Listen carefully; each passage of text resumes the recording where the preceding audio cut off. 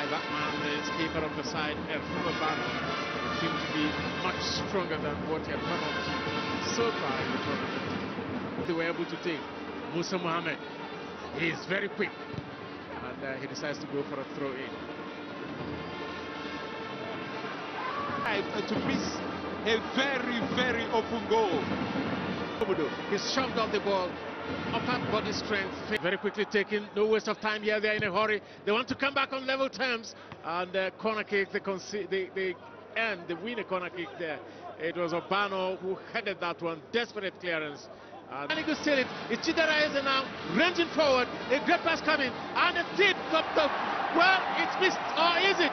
It's not quite missed yet, and saved, and another effort, and saved again. What a, well, this is Alpha, teeing the ball forward. Akinjide needs some support. Akinjide receives a nudge.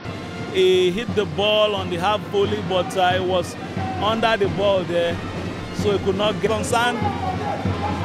And this is an opportunity for Zambia, but and all the incursions in front of goal, apart from a solitary effort by Junior Oluwafemi in the first half for Dream Team 6.